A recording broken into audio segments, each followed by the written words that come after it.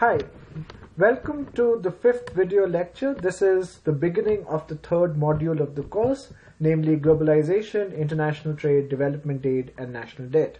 This video lecture is the first of the two lectures in this module, and in this lecture we are going to talk about globalization and international trade.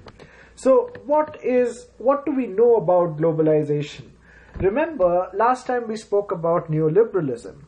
And David Harvey, the writer of the writer of A Brief History of Neoliberalism, and also the person who came up with the accumulation by dispossession theory, says neoliberalism has not been very effective in revitalizing global capital accumulation, but it has succeeded remarkably well in restoring, or in some instances creating, the power of economic elite.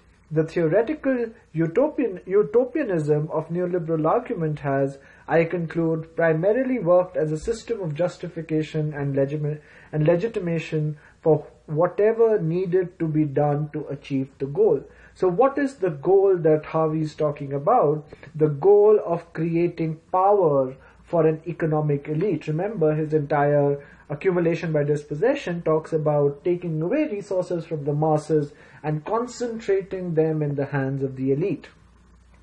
Jared Diamond gives you another way to look at it. He says globalization makes it impossible for modern societies to collapse in isolation, as did Easter Island and the Greenland North in the past.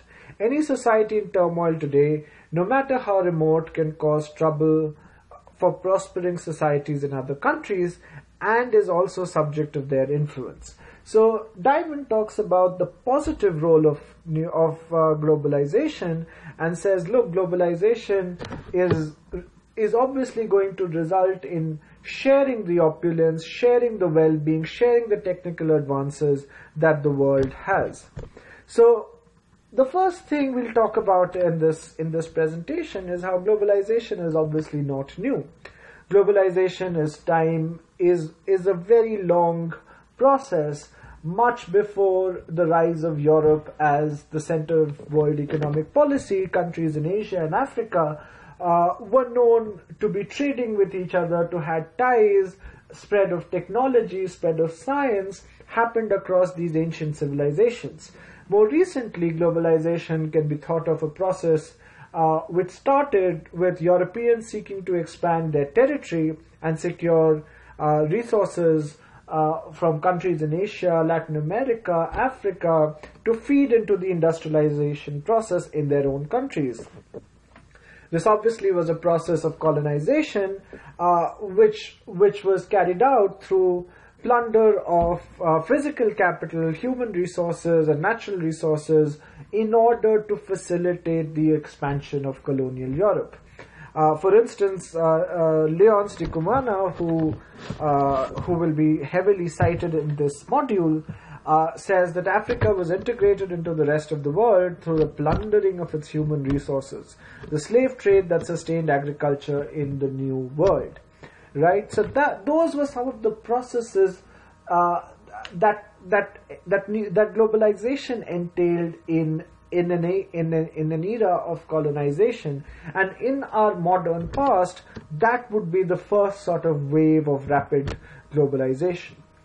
Today, however, we understand globalization more in terms of expansion of trade, finance, technology, maybe migration, and financial flows. Right? It also has malign influences like environmental problems and disease that happen through more contact. And it also has positive impacts, obviously, through shared technology, shared information, if at all these supposed benefits are realized.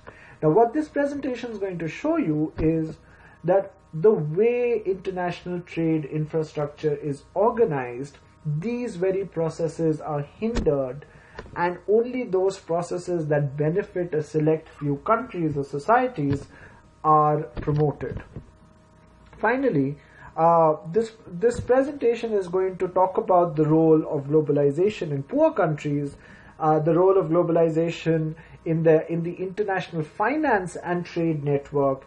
I'm going to talk about what role does technology play, what role does trade infrastructure play in making sure that under the globalized climate, how do different countries embark upon their development journeys. Again, this brief introduction to this presentation will end here, but I really urge you to go through the entire presentation in detail. Let me know if you have questions, but also the questions of how globalization affects economic development are answered in this presentation. What is good about globalization, what is bad about globalization, exclusively focusing on the development process of countries is what this presentation talks about. So, alright, go ahead, go through the entire presentation. I will end this video here.